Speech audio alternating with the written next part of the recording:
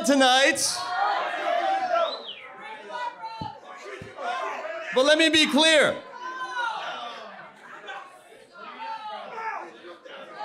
Let me be clear from the beginning. I'm not here to entertain you. I'm here to preach the word of God, amen? So we're going to start with a little exercise. True or false? If you believe the answer to the question I will ask is true, then you will raise your hand. I think we can handle that, college students here. First question. You only use 10% of your brain.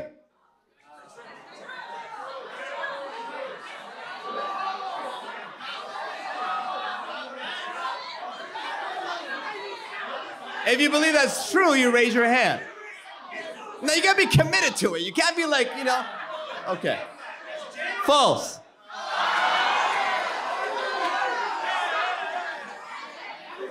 All right. I got 4 questions, so you're down 1. All right, here we go. Question number 2. True or false? A child could swim through the veins of a blue whale. True or false?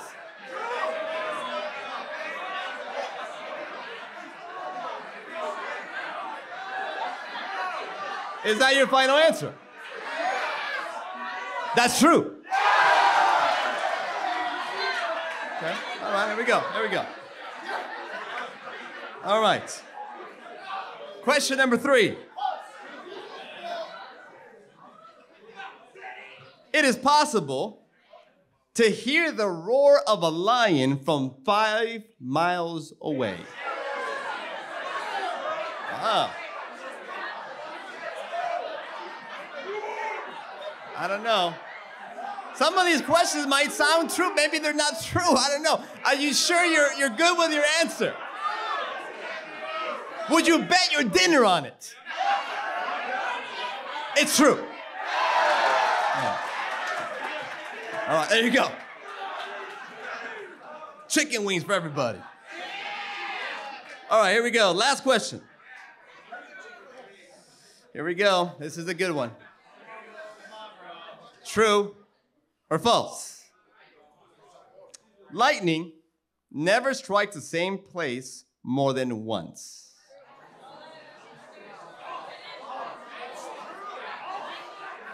If you believe it's true, you gotta raise your hand. Let me repeat the question. It's Friday night, it's been a long night. Lightning never strikes the same place more than once. True or false?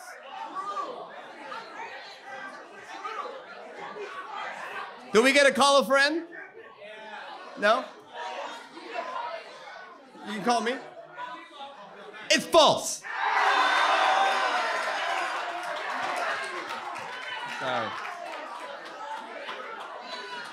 Now, if you only got one of those right, I'm gonna have to ask you to, no, I'm just kidding.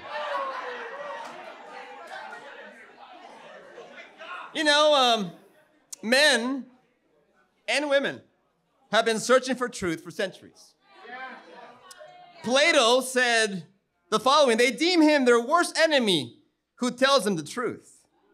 Gandhi says, morality is the basis of things and truth is the substance of all morality.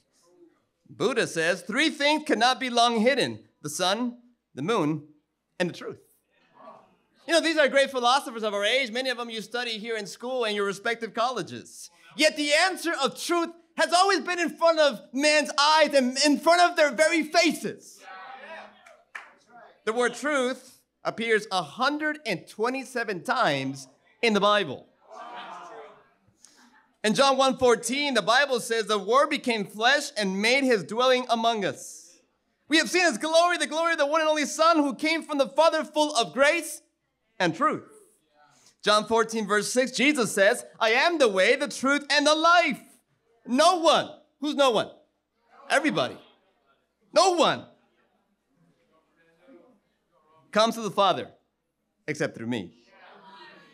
See, Jesus was the only one who made a claim such as this. This is what separates Jesus from any philosopher, any prophet, any great teacher. He didn't just speak about truth. He said, I am the truth. I want you to understand the weight of what you and I are about to read tonight. It's unbelievable. The all-knowing, the all-powerful, who is in all, through all, the beginning and the end, the almighty God. We're going to listen to his infallible truth. That's a title for tonight, the infallible truth. My first point, you have to desire the truth. 1 Timothy chapter 2. If you have a Bible, open it up. If you don't have a Bible, you can ask someone next to you. And if they don't share their Bible, then you can nudge them a little bit. Hey, share your Bible. 1 Timothy chapter 2, you got to desire the truth. There's no question that the Word of God is infallible. It cannot be wrong. It is absolute truth. But that in itself does not solve humankind's problem. They must desire truth.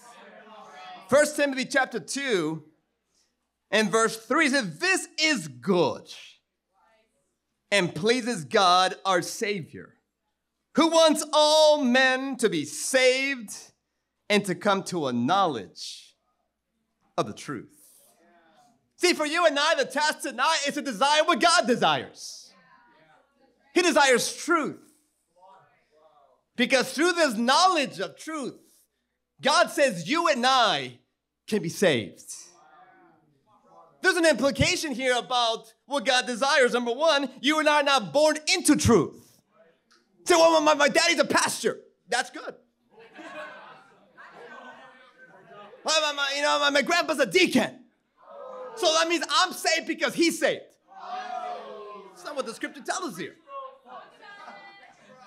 God desires all men to come to a knowledge of the truth, which implies that you and I are not born with it. We don't have it. It doesn't matter what environment you grow up in.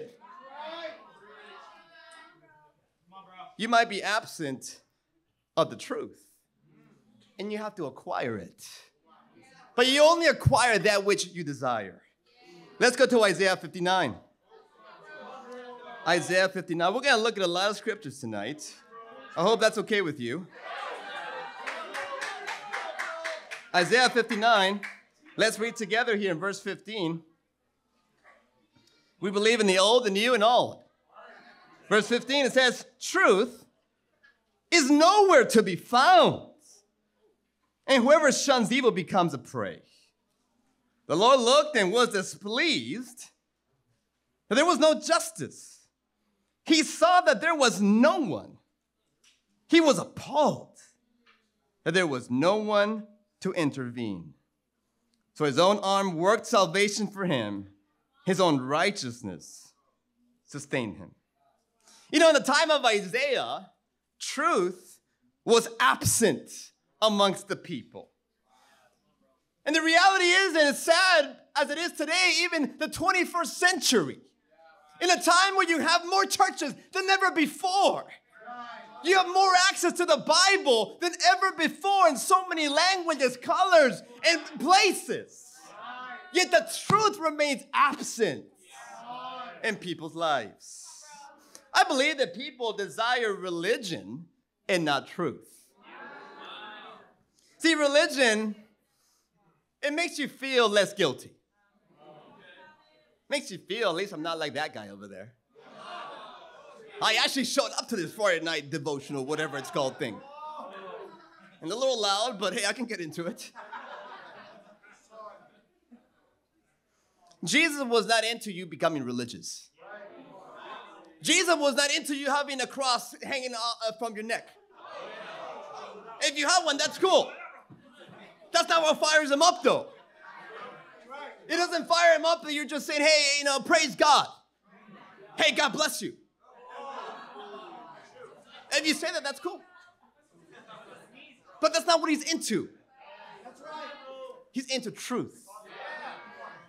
See, truth, the difference is truth calls you to change. Look at Jeremiah chapter 7. Jeremiah chapter 7.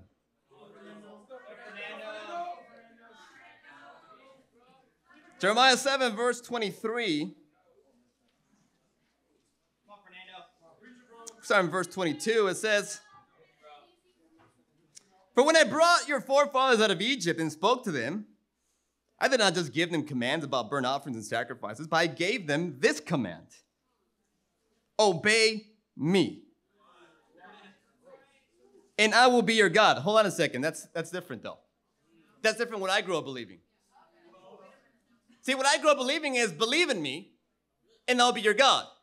That's not what God says, actually. Obey me, then I'll be your God.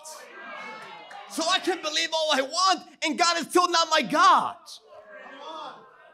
This is just truth. Truth doesn't have emotion. The Bible doesn't have a feeling. It doesn't care how you feel.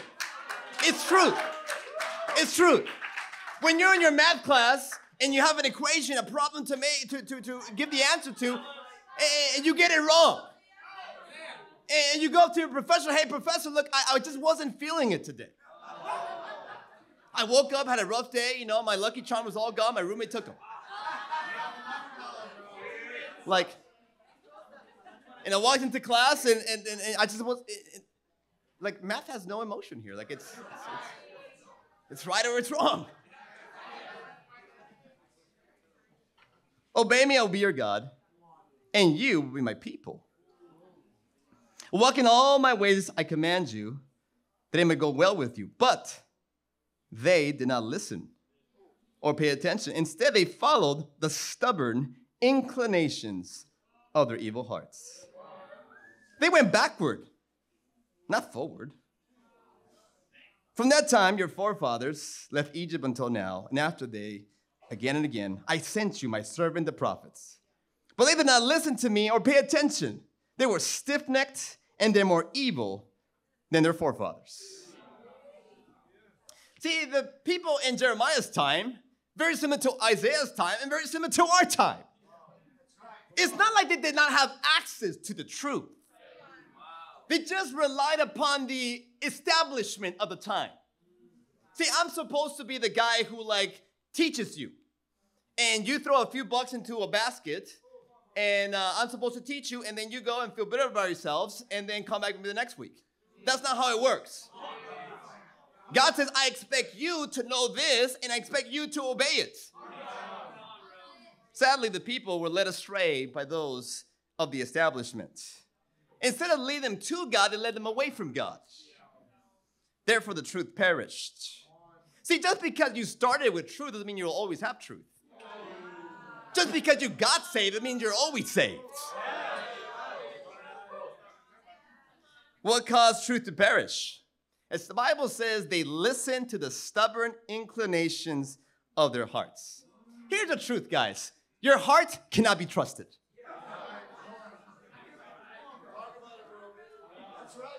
For some of you, for sure, your heart cannot be trusted. Maybe in the fellowship break already. Maybe in the fellowship you already put your foot in your mouth. Like you were like, you know what? I know that the interest is mutual. I just know it. I just, like, bro, how do you know it? I just feel it, bro. I know the interest has got to be mutual. There's no possible way. Every time I walk by, I just get this sensation, like. So naturally, I went to fellowship. And I said, hey, how's your quiet time?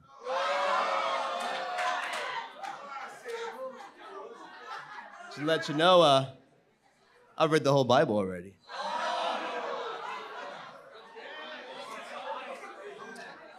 And, I'm looking for the one.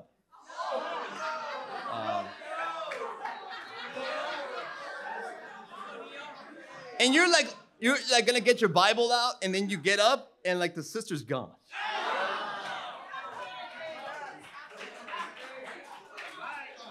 Man, that heart, man. it feels a bunch of stuff. The scripture tells us that the heart is deceitful above all things. Look, we live in an age where it's about follow your heart. Hey, do what makes you happy. If it makes you happy, hey, I can't judge you, you don't judge me. Hey, we coexist that way.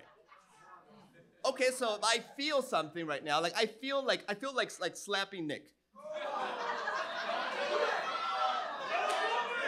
I don't know. I got like this twitch in my arm, and I gotta get rid of it, you know? But here's the thing though, it feels right. Today's philosophy will say, well, if it feels right to you, I mean, who am I? Right? Hey, if you feel like a woman, but you're really a man, then, I mean, what can I say?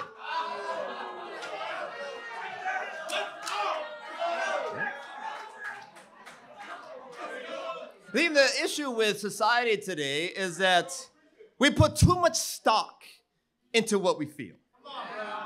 And then our lives are a flat disaster.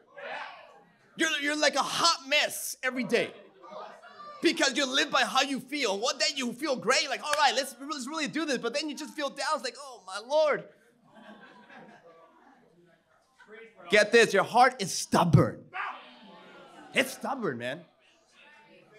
It has inclinations.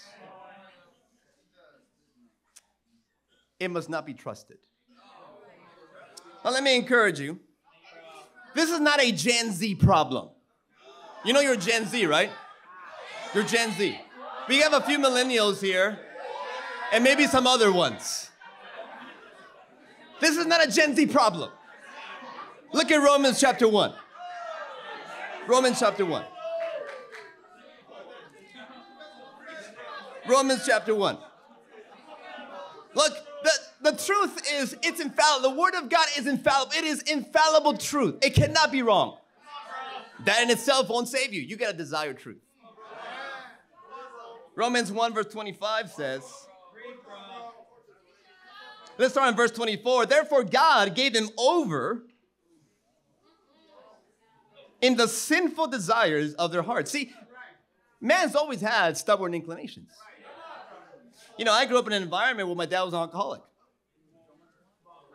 There's true genetic science that says some of this stuff genetically passes. So technically, I would be more inclined myself to become an alcoholic. But I have a choice to desire truth. God here said, look, you want to be stubborn? I'm going to give you over to it. Give them over to their sinful desires of their hearts, to sexual impurity, for the degrading of their bodies with one another. They exchanged the truth of God for a lie, and worshipped and served created things rather than the Creator. Verse 20, so because of this, God gave them over to shameful lusts. Even their women exchanged natural relations with unnatural ones. Even the same way the men also abandoned natural relations with women and inflamed their lust for one another. Men committed indecent acts with one another. They received in themselves due penalty for their perversion. Furthermore, since they did not think it worthwhile to retain the knowledge of God, he gave them over to a depraved mind to do what ought not to be done. They become filled with every kind of wickedness, and it goes on from there. Look, what's Satan's objective? Look, Satan doesn't even mind that you become a worshiper. He's already quite fired up. No problem. As long as you worship something else or someone else and not God. Today, I believe one of our gods is what you and I prioritize. Look, semester just started. And like, is it a coincidence that somehow someone met you somewhere? I don't know how it all worked out. They ended up here. Now, is that just like a random series of events that happen? Or is God perfectly orchestrating the events of your life so you can actually seek him and maybe one day find him? But I'm too busy. I got a full schedule. I mean, I want to graduate one day. Yeah, that's good. I mean, God gave you school. You do know that, right? Well, I mean, you know, my family, they don't really agree with what I'm doing. So, I mean, I don't think I can do it. All right. I mean, how old are you, number one?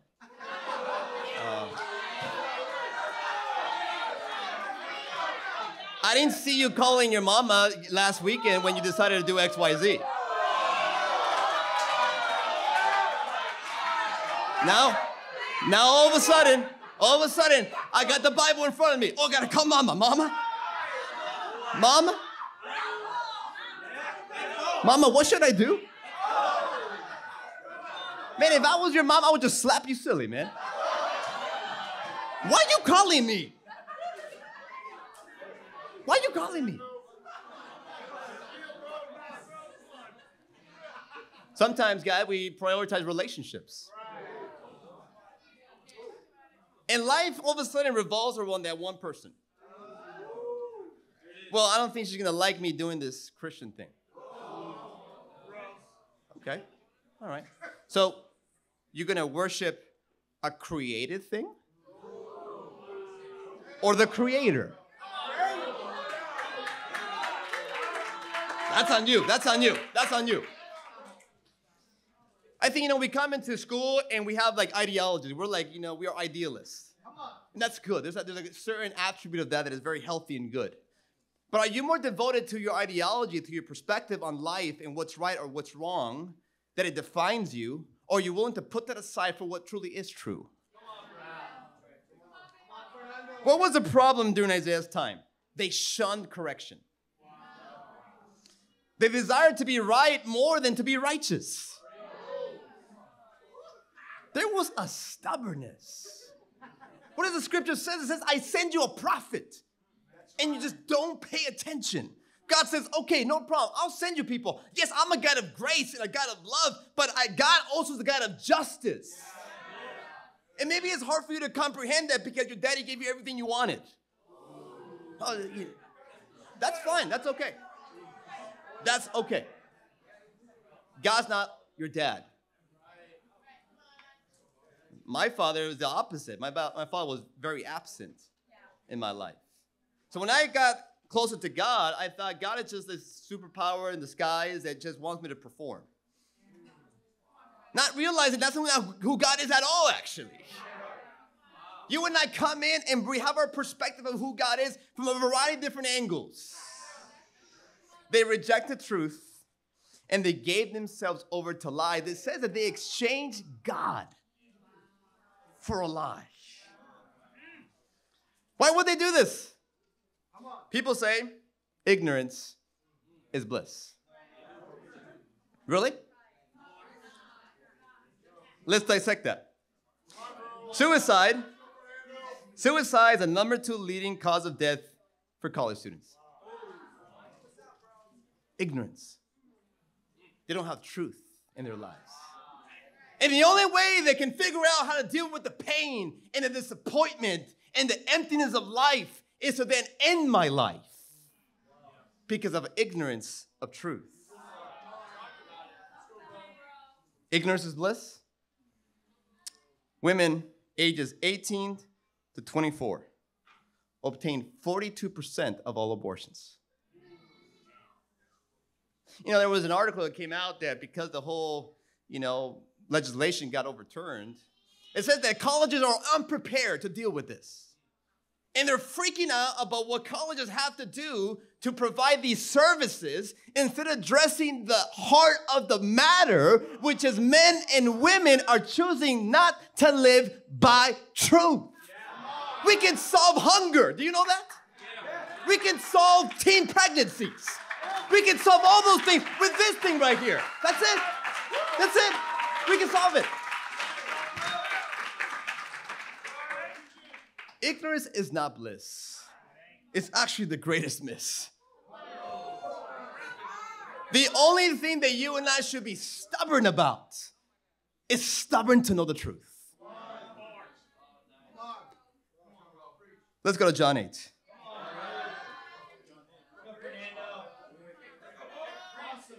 My second point, you gotta desire the truth, but you gotta know the truth. Now think about this. If you were Satan, maybe not the thought that you thought you were going to have at a campus devotion. Let's be objective here, okay? Be objective. You yellow, just stick with me, okay? Stick with me. If you were Satan and you wanted to suppress and muddy the truth, what would you do? What would you do if you wanted to muddy the truth? You wanted to make it confusing. You would infiltrate Christianity. Now you, if you're smart, which the devil is smart, would not eliminate it completely. Instead, you would create different colors of it, different shades, different concepts that looks kind of like the truth, but not the full truth. So much so that you will live life not knowing what is really true and what it is false. There's over 40,000 denominations today. You're gonna tell me that we serve one God, one Jesus, one word, and 40,000 denominations? Something wrong with that math. I don't think it was ever the design of God for us to have 40 different versions of Christianity. What happened? People don't love the truth. Because the truth causes you to change. John 8, verse 31. To the Jews who have believed in Jesus said, if you hold to my teaching, you are really my disciples. Then and only then will you know the truth. And that truth will set you free. Well, they answered him, hey, we are Abraham's descendants. We've never been slaves of anyone. How can you say we shall be set free? Jesus replied, I tell you the truth. Everyone who sins is a slave to sin. How do you know if you know the truth? You ever thought about that? How do you know you walked in today thinking you know the truth? How do you know that? What's your basis? What's your reference point? You're going to base your salvation on a maybe? The greatest purpose that you and I can live for is that we can see God one day. And you don't have a deep understanding of how do you know if you know truth? Let me help you out. Let's go to 1 John chapter 2. 1 John chapter 2. You know, this stuff here has been here for 2,000 years. I didn't write it in your Bible last night when you were asleep, okay? It's been there. It's been there. 1 John chapter 2, you got to know truth. You can desire it. Man, I desire truth. Man, I want to know truth. Okay, great. You got to know it, though. You know, now we've kind of shifted in society. Now it's like the pastor movement. Who's the coolest pastor? It's not like, hey, what church you go to? Hey, what pastor you follow? Like, you know, does he have ripped jeans? God, I like ripped jeans.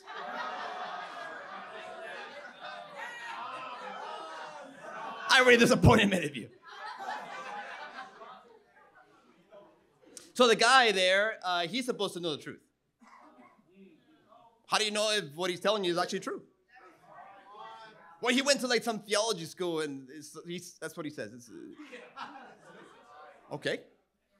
Last time I checked, people could be wrong. You gotta know truth. How do you know if you know truth? Look at 1 John chapter 2. 1 John chapter 2, verse 4. The man who says, hey, I know him, but does not do what he commands, is a liar. And the truth is not in him. But if anyone obeys his word, God's love is truly made complete in him. This is how we know we are in him. Whoever claims to live in him must walk as Jesus did. Now, does God want you to believe in Jesus? Yeah, of course. Of course he does. You gotta have faith in Jesus. Does he expect you just to believe in Jesus? No. If you believe that, or you know someone who teaches that, God, not me, not the Dream Tribe variety of campus ministries here. I forgot all the names. If you believe that, if you believe, the only thing you must do is believe to be saved, or someone teaches this, what does God say that person is? A liar. Man, God doesn't mess around. Like Jesus was not the guy like on a frame with like he's stroking a little lamb, like he's so insecure and worried and he's lonely, so he needs a little lamb to like stroke and go to sleep at night. That's not Jesus. Jesus was a revolutionary. He was a fighter.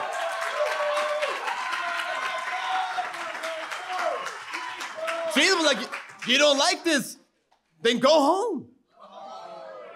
That's who Jesus was. The idea that belief alone saves us is probably one of Satan's greatest lies. Think about this though. Why does it work? Why do so many people fall for that lie? Well, because it speaks to our sinful nature. He knows our inclinations. He knows you better than you know yourself. Naturally, in our sinful nature, we want the easy way out. What is the path of least resistance? I want to live my life on this earth distant from God, but I want to die and be in eternity with God. Okay, hold on a second. Live on this earth distant from God's word, but then you want to die and be in eternity with God. How does that even make sense? Well, God is merciful. That's true. But God also knows what's true, what's not true. It's such a wicked belief based on not sound doctrine. If that truly was true, this nation would be very different. A large percentage of our incredible nation that we call America is quote-unquote Christian. Okay? So then why do we have more social unrest now than ever before? We're still dealing with prejudice over how many years? Like my skin color has to be that much of a hindrance to you? Oh, but you're a Christian. No, there's a lot of people that know about Jesus. Know about him. But according to God, they don't know who he is. Because when Jesus equates knowing him, you have to live like him. This is why this group is such a powerful group. Look around you. Different colors, shapes, everything. Jesus said, look, you're on my team, not if you believe in me, if you hold to my teaching. That word hold means to abide, to live. To live in him. Any other belief makes you a slave to sin. Look, you know what you're doing is not right. Let's just cut to the chase here. You know. You know. I don't have to show you anything. You know.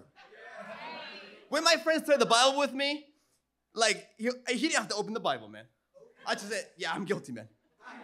I'm guilty. I'm not doing this. I'm not doing it. I knew how I was living. Not what I was believing, what I was living. You know, when people feel like a slave, they feel trapped. They feel controlled. They feel like a slave. But they really want to get out of it. They want to get out of the cycle of greed and jealousy and envy. You know, being a spiritual slave to sin is like being in debt.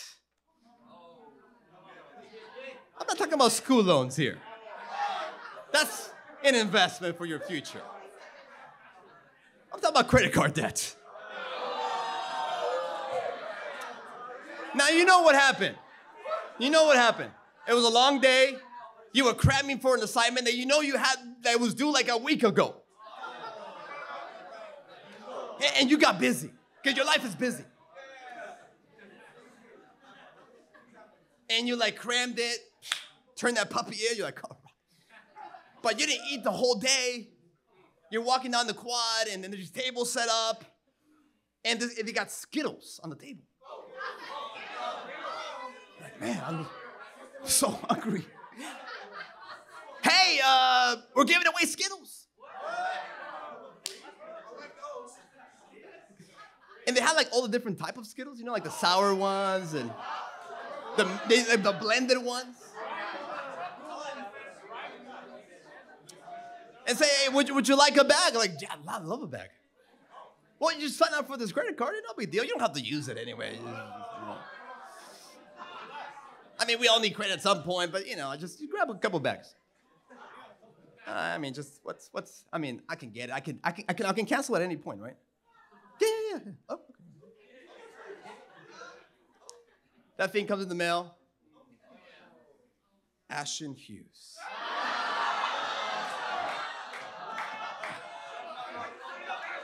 Wow. It's like that silver one, It's like.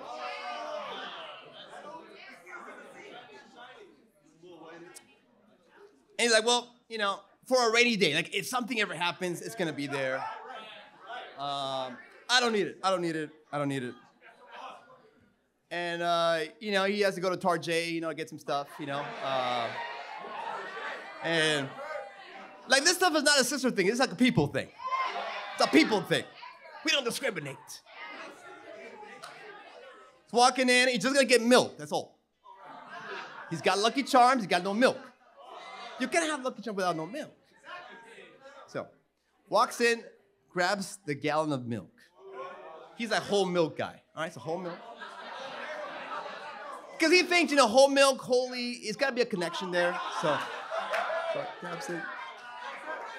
It's about to walk out. Oh, that's a nice shirt. Now, I'm going to use it to worship God, though. Like I got to be my best to God. But he opens up his wallet, he's got like $5. Enough for the whole milk. The silver. All right. Little Nehemiah prayer in a moment. God, I promise, just this one time. But God, I'm going to pay it back as soon as the bill comes. Swipe. He walks out with a nice, clean shirt. And his milk. And the cycle goes on.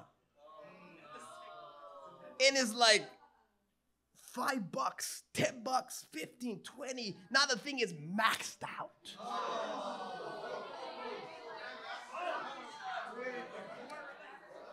And then one day he's walking on campus, and now it's M&M's.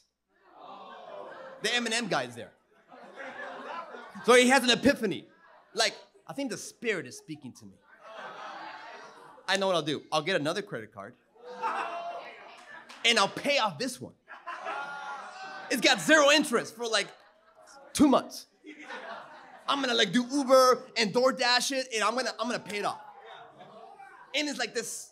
And there's so much debt. And it's like choking our faith out. Being enslaved to sin, you have so much debt, so much weight. And it gets so deep that you're like, how do I even get out of this thing? So therefore, as a result, I just keep doing it. And the vicious cycle continues. 200,000 Americans are addicted to porn. Like, women were created in God's image. 28,000 people are watching it at any given moment. Enslaved. At some point, like, they start off and like, this is wrong. This is wrong. But they're addicted. They're enslaved. They're controlled. And Jesus said, look, if you would know truth, I can actually set you free. Set you free. Like the stuff that used to control you no more. Why is it that although my inclination of what I grew up with, I should be an alcoholic, divorced, and have kids everywhere? That was been my path.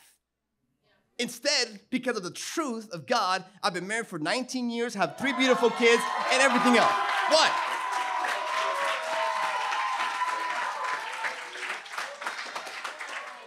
Now, I get it. You've considered Christianity, but your Christian friends are no different. If anything, they're worse. Today, Christianity has become a label, a checkbox, an extracurricular, a hobby. It no longer dictates how you and I live our lives. You know, the half-brother of Jesus Christ said the following in James chapter 2, verse 14. It says, "What good is it, my brothers, if a man claims to have faith but has no deeds? Can such faith save him?" It's a rhetorical question, but I think a question that we got to answer. Can someone who believes in Jesus go to heaven if he doesn't obey God? Can someone who believes in Jesus go to heaven if he chooses not to listen or pay attention to God? There is a doctrine across America in every college campus that will tell you that you can, and yet you live enslaved, controlled by sin, and you wonder, where the heck is God? God is here. God is here. But you gotta hold. You gotta actually live it. And this group of people are those that just believe the truth. They know the truth. They're living the truth. That's what this group is.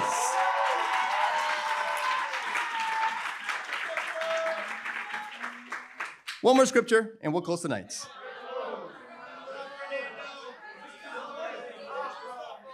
Proverbs chapter 4. Proverbs 4. You know, if you ever want to get sliced and diced, like the moment you just look at the page, just look at Proverbs. Some people start Proverbs, they just don't finish it because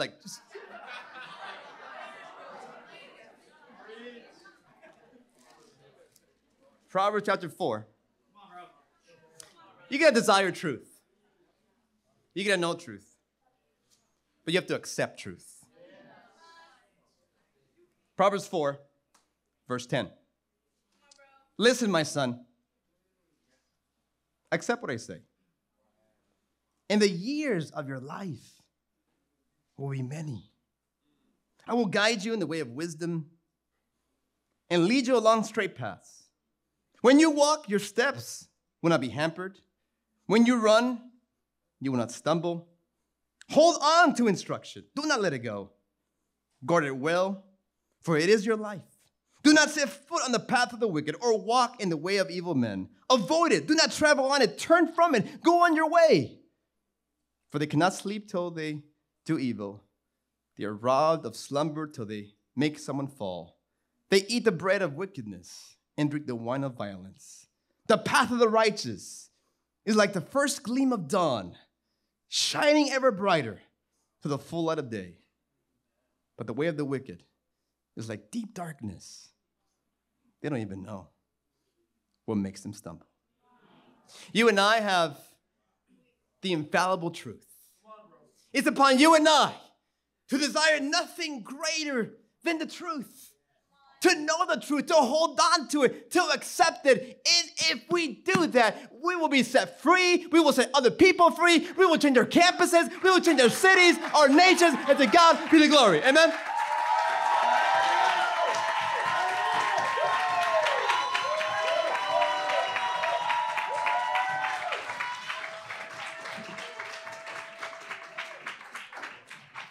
You must desire the truth. You got to know the truth. And you have to accept the truth. Fernando, thank you so much for flat out preaching the word, my brother. You know, I'm grateful that we have come here today not simply to a church meeting. We have come today not certainly just for a get-together. But the Bible says in 1 Timothy 3, verse 15, that the church is the pillar of the truth. That we are here to uphold it. You know, we were doing some ministry over there at UCSB, University of California, Santa Barbara. And as the brothers and I are sharing our faith, we saw like horoscopes on the banners of these places. And no one bats an eye. See, no one bats an eye at Islam. Because Satan's not worried about Islam. No one bats an eye at Buddhism. Satan's not worried about Buddhism. But what do people bat an eye at? Christianity. You put a scripture on that wall, people are freaking out. Why? Because it's the pillar of the truth. I'm grateful to be a part of a church that knows we're the pillar of the truth. You know, for me, I grew up believing that, man, if I just go to church, be a decent dude, I could smoke a little weed, I could go to a party, I could hang out here, hang out there, but if I just go to church, maybe like I was a CEO Christmas and Easter only Christian. Maybe God will like wipe me clean, I'll be good for a couple months, and I'll come back. No one ever said, hey, you actually God expects obedience. Hey, God wants you to seek him with all your heart. You want your girlfriend to seek you with all your heart? So why would I not seek the person who created my girlfriend with all my heart? But I'm grateful that someone had the conviction. I'm grateful that someone was a part of the pillar of the truth and said, I need to spread it to somebody else. And that man came up to me and I accepted the truth. You know, the Bible says that everybody's a slave to something. And I believe Fernando had us ask that question to ourselves. Why not ask another question? Who is your master here tonight? Maybe it's been a fraternity. Maybe it's been a sorority. It's been a relationship. It's been a lie. But I'm grateful we've been presented the truth tonight. I want to challenge those who are visiting, study the Bible. If you're studying, keep studying. And allow the truth to trump your emotions and not the other way around. I give you a card. Amen. Wow. What an incredible lesson. It's just so encouraging for both Ashton and I to hear from our father in the faith, Fernando. This is such an incredible lesson. And I come before you myself as somebody who used to be somebody who followed their heart. I went to San Jose State University with Ashton. We both lived in the Bay before this. And for me, I went after everything that I felt like would make me happy. I felt like partying would make me happy, like it would make me full, like I would have fun. I felt like living the college lifestyle would bring me the most joy that I could have. That's what everybody tells you. I felt like joining a sorority, being surrounded by a sisterhood was gonna bring me so much comfort. I felt like boys and relationships were gonna fulfill me and make me happy. I'm young, right? That's what everybody does. I felt like drugs were gonna fulfill me. It's just weed. Until it became weed and then ecstasy, until I was raving every single weekend. And at the end of the day, I realized that I was totally deceived. At the end of all of these things, as I went through thing after thing after thing, I was extremely empty. Extremely empty. And what's funny is when I was seeking after God, when I realized, wow, I desire something deeper, the only people that I knew were people at the parties that I was at. And I would ask them, hey, do you know anything about God? And they would say, yeah, for sure, like, come to church with me, even though they were at the same party that I was at. And then the next day, we didn't even go because they were too hungover to go. But it wasn't until someone came up to me who actually lived out the truth and studied the Bible with me, and I saw really what it looked like to obey God, to have a relationship with God. I changed my entire life, and I got baptized. And let me tell you, a relationship with God is 20 times better than any of that stuff that I was doing. And so, women, if you're here tonight, if somebody invited you, I want to encourage you, please go after the truth. Go after a relationship with God. And you might say, hey, I already know God. I've already studied the Bible. I've already read the Bible. Well, let me ask you, are you free? Do you feel free tonight? Are you still struggling with the sins that you've been struggling with for the last, 10 years? I really want to encourage you, study the Bible, get to know the truth about God's word. I love you guys. Pretty cranking. Family, tonight you did not come to USC. You came to JCU, Jesus Christ University. And at this school, we withhold the truth in the central region. We withhold the truth over there in the east region. We uphold the truth in the west region. We withhold the truth in Santa Barbara. We uphold the truth in Ventura and all of SoCal because we will see all nations and hit them with the truth, amen.